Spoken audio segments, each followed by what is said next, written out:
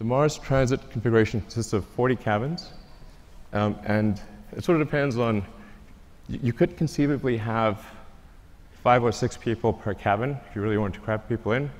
But I think mostly we would expect to see 2 to 3 people per cabin.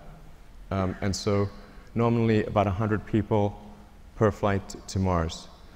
I feel fairly confident that we can complete the ship and be ready for a launch in about 5 years. 5 years seems like a long time to me. Yeah. The Earth-Mars synchronization happens roughly every 2 years. So every 2 years there's an opportunity for to fly to Mars.